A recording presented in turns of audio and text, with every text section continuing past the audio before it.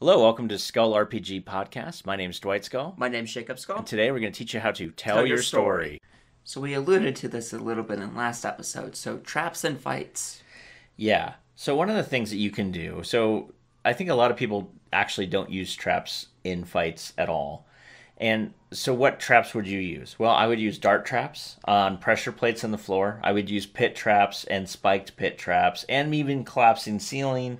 You could have like a hammer or something swing down and tag them like a giant stone hammer. You might even have a fireball, fireball spell that goes off in a trap. Some flame traps in areas would not be bad. Basically anything that would be triggered or you could fall into in combat if you don't step in the right places.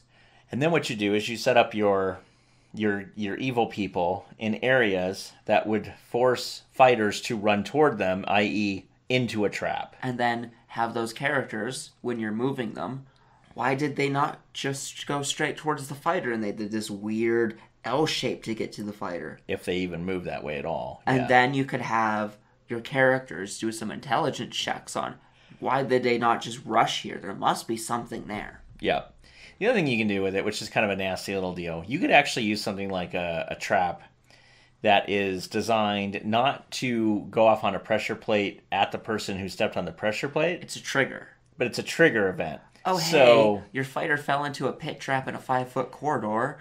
That sent a trigger to all those people, and now you're in an ambush, and your fighter's down a 5-foot pit, a 5 to 10 foot pit. So he has to climb himself out, but because of where the pit is, it takes your meat shield out of the picture for a round or two. Yep. Which makes that CR level a little bit higher now. Yes. Oh, the other thing you can do with it is you want to have a kind of a spellcaster in the room, but you don't want to roll up a spellcaster.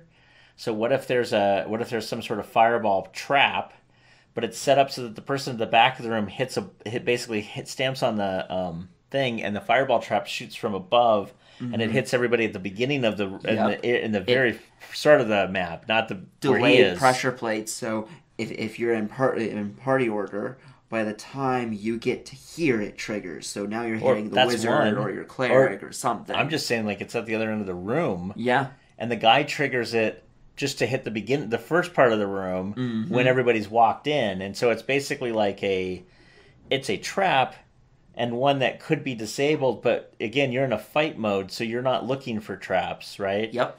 And it's a fight, and it's basically triggered on the other side of the room to basically hurt people walking into a room. So you could do that with a dart trap. You could do that with anything that's a kind of projectile / magic projectile type of deal. Mm-hmm. The other thing you could do is you could actually have a trigger plate that creates an anti-magic field in the very beginning of the room as well.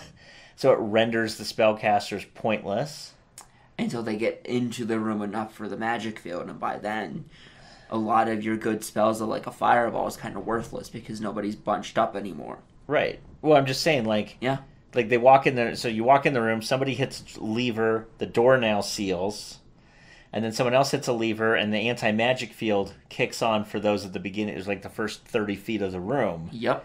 And then all of a sudden you're getting pelted by, arrows and stuff. Uh-huh. Which, if they were going through the anti-magic field, like, they might extinguish or whatever if they're not real, like, I actually dip these in oil and lit them on fire type of arrows. So you could come up with some really nasty little, like, death trap scenarios. And again, you don't want to then set the monster levels at the same level as your character, because each one of these traps I mentioned is going to start adding CR. Like 2 to 3 challenge rating, I would say, depending on what you're throwing at them. Especially the anti-magic field, I would drop it by 2 to 3 challenge ratings, because all your armor becomes unmagical too, and your weapons, and it's everything on you. It's no longer, as long as you're in that field. Hey, you know that amulet net armor? It's gone. Yeah, your AC's gone. Thanks. You know that +1 armor? Yeah, you lose +1 to your AC. That would be nasty for our fighters right now, just because they have the animated full tower shield. So that's 6 AC gone. Yeah, the tower shield falls to the ground in a big, really noisy clang. I mean, there's so many things. If you had an animated sword, same thing. I mean, there's so many different things that would happen that would be really kind of funny to happen. But you definitely don't want to put a challenge rating, like if they're all level 8 again, you don't want to put a challenge rating 8 monster when you do that. You'll probably want to put some monsters that add up to a challenge rating 5, because that's just nasty.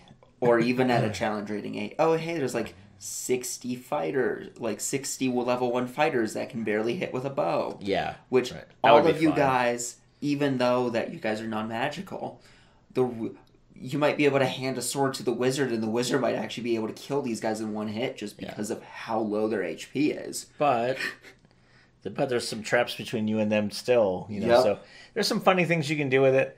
I don't want to belabor the point on this, but I do want to say that traps are really underutilized.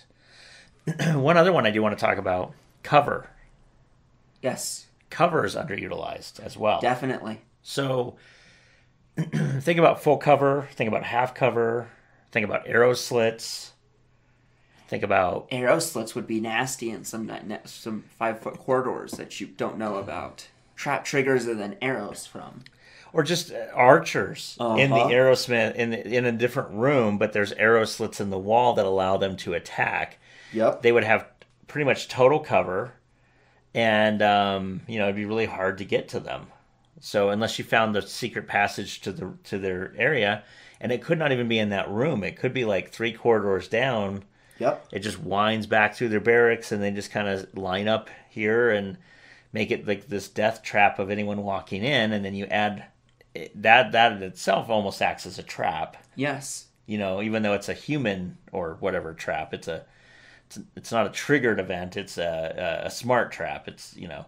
But think about also traps in terms of that, like a strategic trap.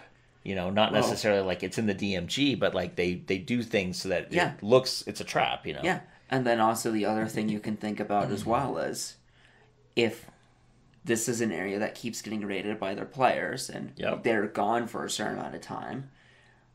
Is there ways that those people to help barricade areas, do some barricades or some very crude traps that aren't as good, so they're a little bit flimsier, but they still get the job done? Well, as you keep going through. Well, you could get total cover from a movable wooden wall. Yeah. I mean...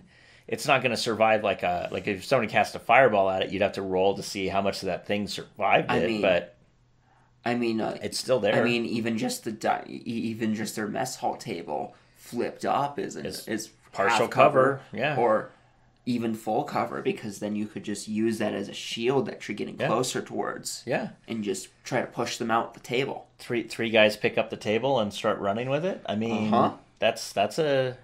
Improvise something is fun. So anyway, that's it. So just think about ways that as a GM, you could really turn the tables, pun intended, on them and see what you can do. We'll see you tomorrow. Hey, thanks for listening. And for more resources, please go to skullrpg.com.